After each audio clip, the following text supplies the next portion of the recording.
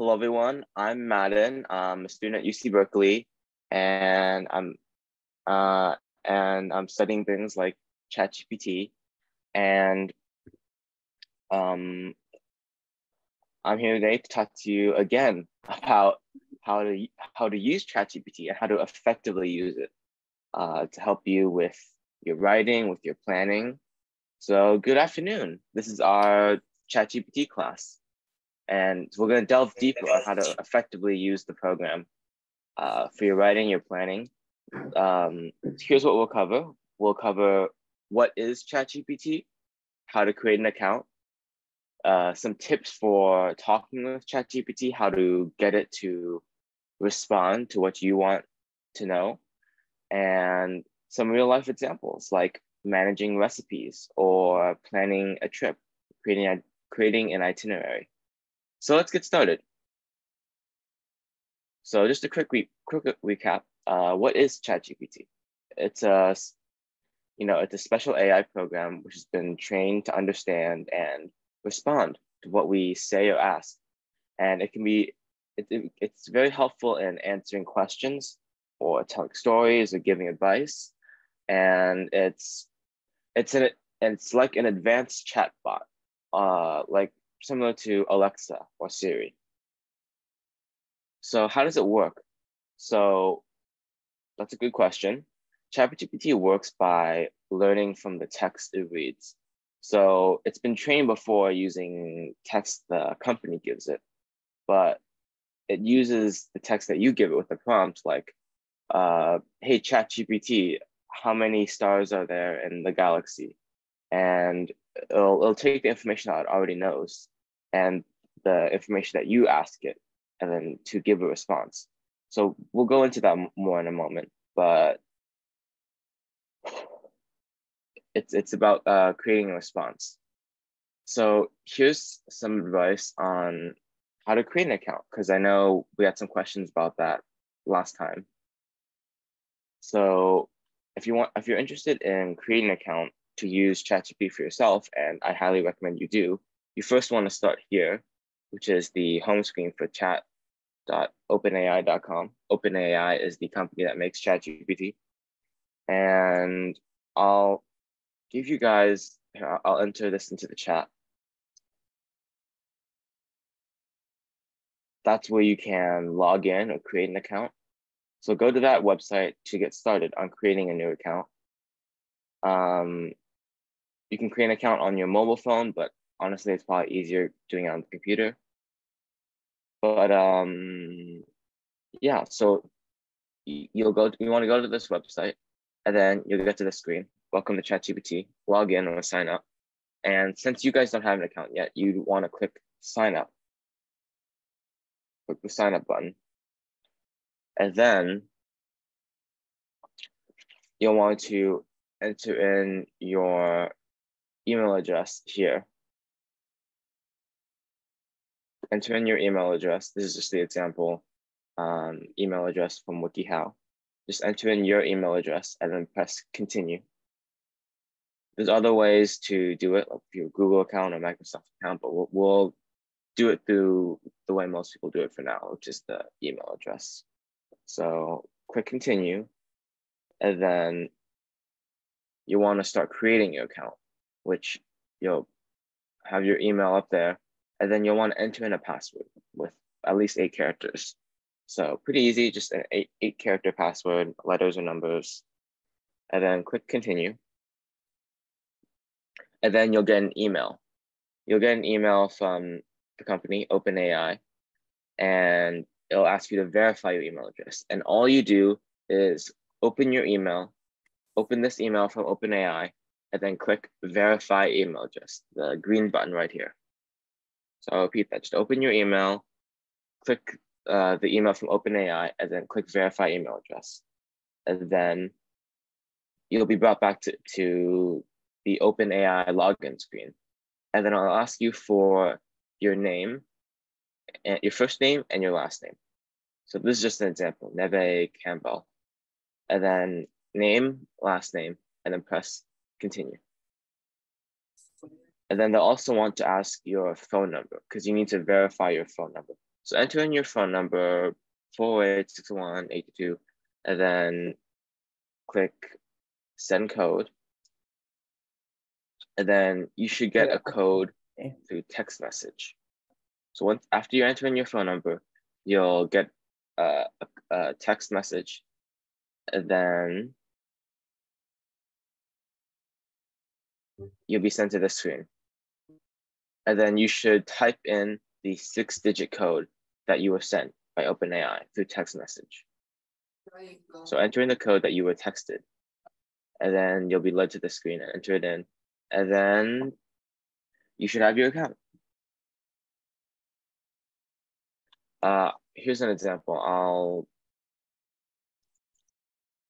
create an account. Let's do sign up. So I want to create an account. So I'll do Berkeley, my Berkeley email. I'll do show puzzle sometimes. Like,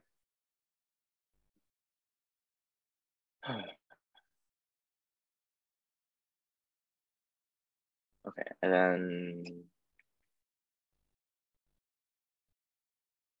so they just texted me a code, and boom, I just got it. You can't see it, but it says your OpenAI verification code is 489283.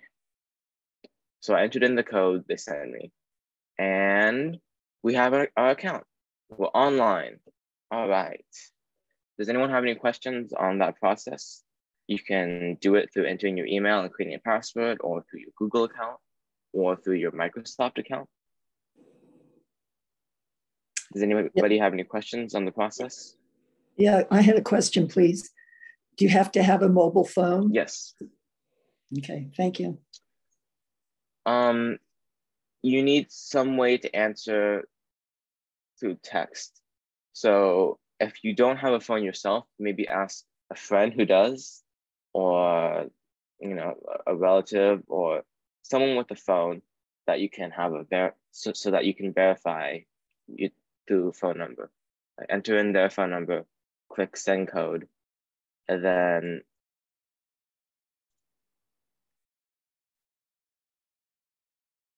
enter in their phone number.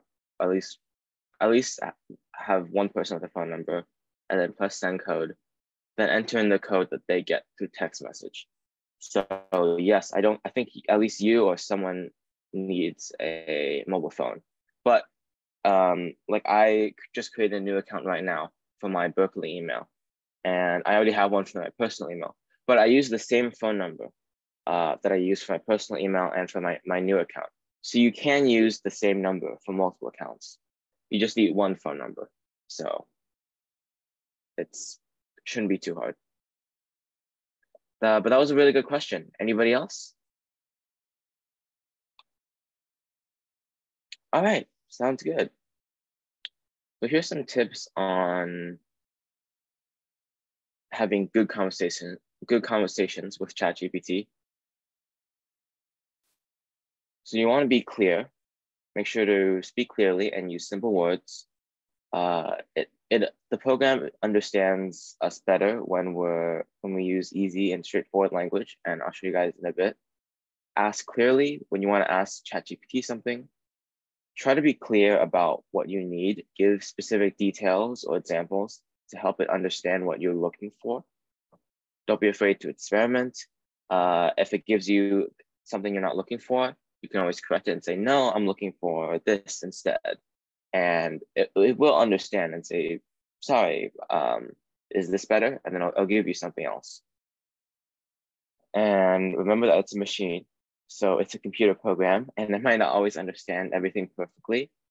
And if you don't get the response you want, just keep asking. Make sure to change it up and be specific. All right, now let's see some real life examples on how ChatGPT can be pretty helpful. So let's say I'm cooking dinner, but I don't know what I want to make. I'm really hungry though. What are some good ideas to make for dinner? And I'll make it larger so everyone can see.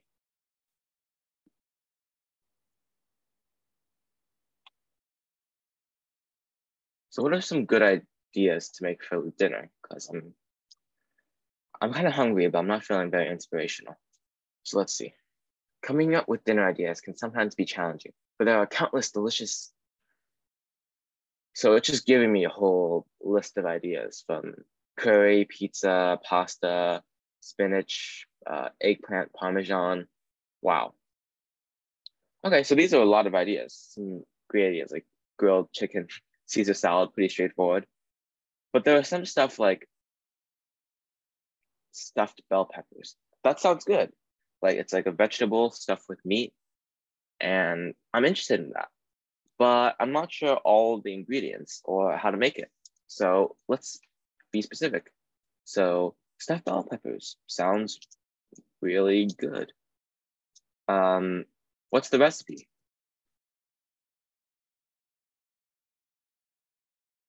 And it's generating a recipe for us. Ingredients, instructions.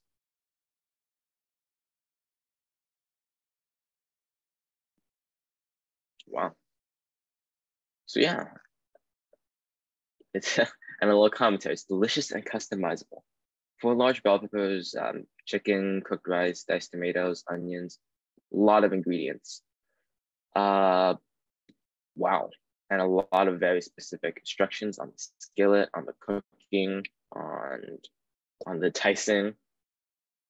But let's say I noticed, oh, zucchini, onions, mushrooms, garlic. I don't have any of these ingredients. I don't have, but it can.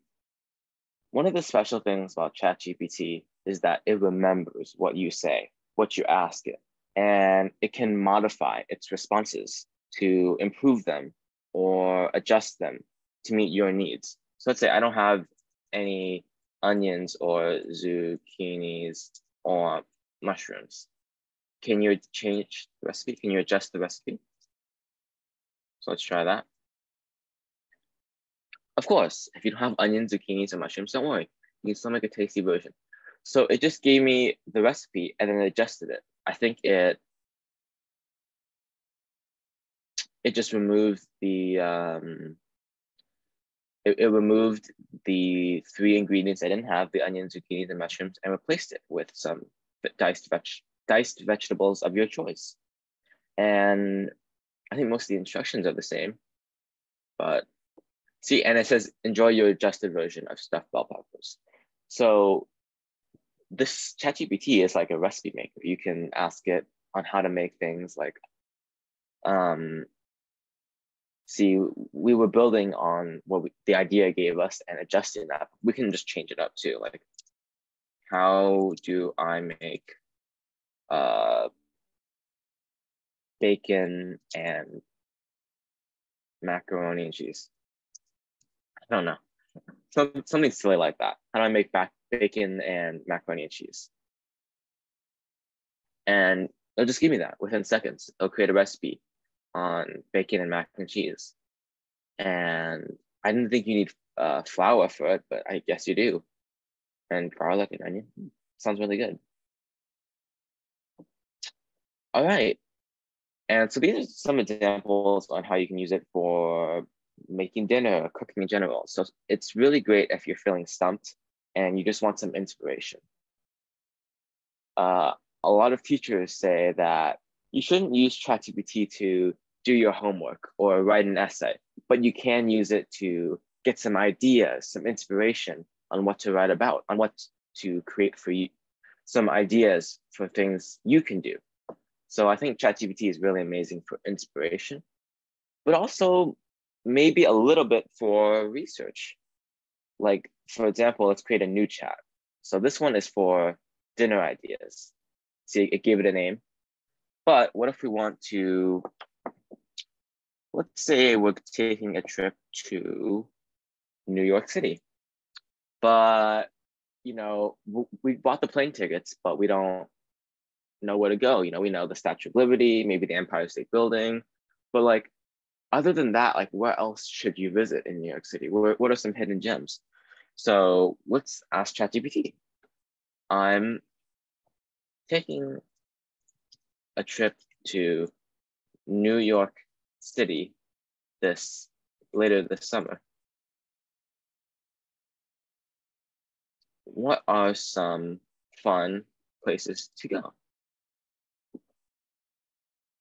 Times Square, Central Park, Statue of Liberty and Ellis Island, Empire State Building, some great famous ones.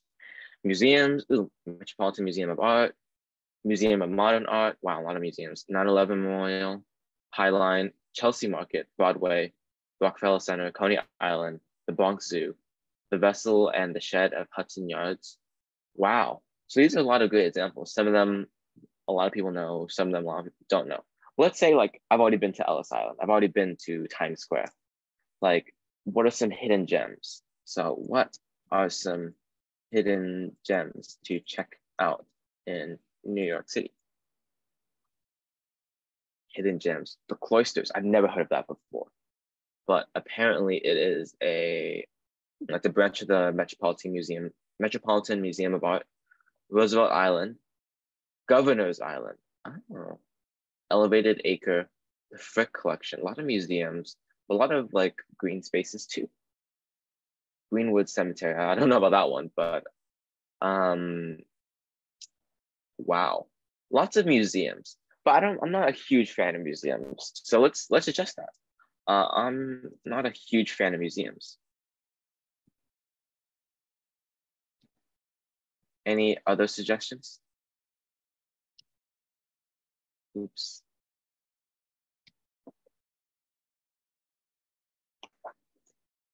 Steel Art and Murals, food tours, Chelsea Market, comedy clubs. That's a good one. I've always wanted to go to one. The Brooklyn Flea Market, Highline Park, jazz clubs. And so these are a lot of great examples. But let's get a little more specific. What jazz clubs are good in New York City? Or let's say iconic. Iconic.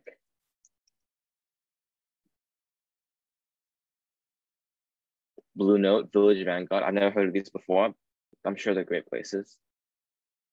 Wow. Dizzy's Club, Coca-Cola. Wow. Okay.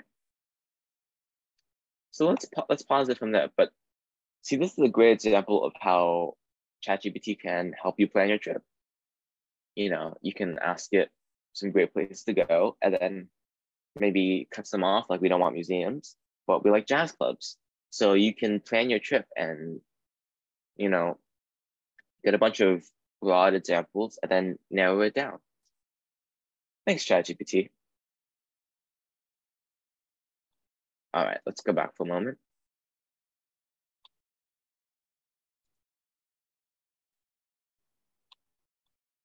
So let's talk about something else. I remember some of you had some questions last time on data privacy, on ethics secure. Am I like selling away all my data for this? Is it worse than Facebook? Those are both good questions. So let's address them. So ChatGPT gathers information from, like, when you sign up for an account, they'll take your name, they'll take your IP address, like it'll know like, oh, this computer, like Madden is signing in from this computer in Campbell, California, or Julie is signing in from this computer in Redwood City, San Mateo County. And so I'll know that. And it'll also know some information you type into the chatbot itself. Like, it'll know you ask like, oh, you're taking a trip to New York City, but it's not, I think the hope, they're kind of vague on their data privacy policy, but the hope is that they don't immediately sell that to people and you'll start getting ads for like trip planning and whatnot. That's the hope. They do say that they only hold data for 30 days, and then they get rid of it. That's it. And they say they don't train their bots, their chat bot, using what you entered in. They don't do that anymore, allegedly. Let's hope that's true. But just as a precaution, don't enter in private information. Like, don't say like, this is my address. how long does it take to get to San Francisco? Like, that's a very bad idea. Don't give it private information. I think it's not going to immediately sell that, but you don't want to take the risk of it having that and storing it for some purpose. It does share the data with vendors or service providers and legal entities, like, I don't know, if there's some criminal investigation or whatnot. But for the most part, I would say the conversations are pretty private. There's not someone on the other side who's responding or like combing through these. It's mostly just you and the bot.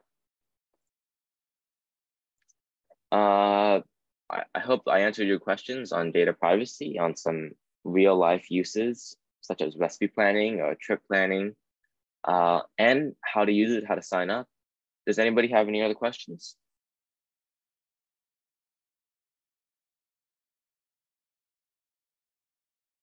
All right. Thank you everyone for listening to my presentation. You can always contact. Madden, excuse me, this is Julie. Oh, yes. Hey, I'm Julie. just curious, how many people do you feel are already on this chatbot scenario? Because we are just hearing it, a lot of seniors are, but we're hearing AI and all these things on TV, you know, etc., and concerns about it. But how many people do you think are already into this? Millions and millions and millions, the whole world? Definitely not the whole world, but I think a lot of people, especially students, are using it. Like we're using it more, maybe a little bit for recipe or trip planning, but mostly for like schoolwork. Like, give me an idea what to write about for my essay. Or sometimes some students, like, they'll say like, write an essay for me, and they'll get caught and I'll get in trouble. But you know, if students are being lazy, they'll use ChatGPT to do their homework. It's not good, but it's what happens. Okay, so I guess the question would be, if you yourself asked them to write a story about something for your class, okay, that you were taking, and then Janie, 2 doors down from you, is doing the same question, is the chat box going to answer back the same answer? That way you definitely would get caught, but is it usually the same way? That's a good one. I think ChatGPT, a lot of teachers have gotten good at recognizing what it looks like. Because ChatGPT is really good at giving you chunks of information, but it's not as good as making it sound natural. Like, it'll make it sound like you're reading Wikipedia or a book. It doesn't exactly sound like you're having a conversation with someone a lot of times, and that's where teachers catch students. That's where they catch them and say, hey, this doesn't look like you wrote it. It looks like, you know, it looks like a chatbot wrote it, which makes sense. And for your question on 2 people like asking the same thing, like they're both asking like, hey, help me write a story about, I don't know, a magical tree. If they both ask that same question, no, they will not get the same response. Okay. They could get something similar because, like, say there's already a famous story about a famous tree. And so ChatGPT creates an original story, but bases it off of that one that's read before, like Jack and the Beanstalk. And so it'll base it off that story. So the story will be very similar for both of them, but it's never exactly the same, because every time ChatGPT makes a response, it's not pulling out something it's already wrote, it creates something new.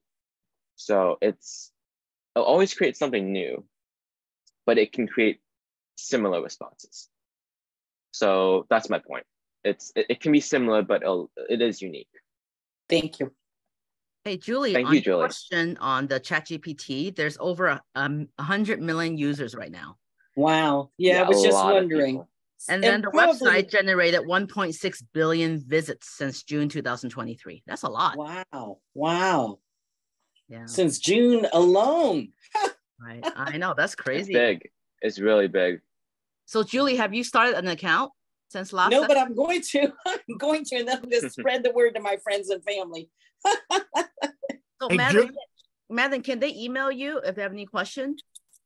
Of course. My email's right here, manhotroy@berkeley.edu. Hey, Julie, can you write an article for the Sentinel? Well, I might not be able to, but Oh, ChatGPT yeah, might. ChatGPT. The question is, ChatGPT you're going to article. give me an A plus a bonus based on that. Well, we won't grade you, but maybe it would be a sample of what people could see what it's about. I might need either Madden's help on that, topic wise or anything, or I might even need Tina to help coax me to do this. But yeah, maybe. Julie, that might be a good idea, and then you can wrote it with the help of ChatGPT, right? Because you always. I'm not giving any of that credit away. I won't get my A plus then. I'll give you an A plus. I'm not gonna check for plagiarism. Well, yeah, let me know if you need any help, Julie. Feel free to email me or ask me right now, enter in the chat. Thank you. Does anybody else have any other questions? Anything else they're curious about? When does school start for you? When does school start for me? It starts, my move-in day is August 15th. So in like 3 weeks or so. So pretty soon. Nice. Empty nest time. Tina, empty nest time. No, I still have one more younger one. So okay.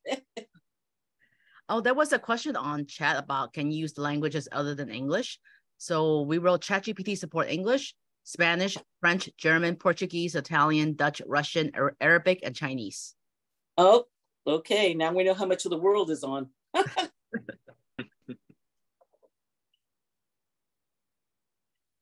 Thank you, Madden, for the second session. Thank you, Madden.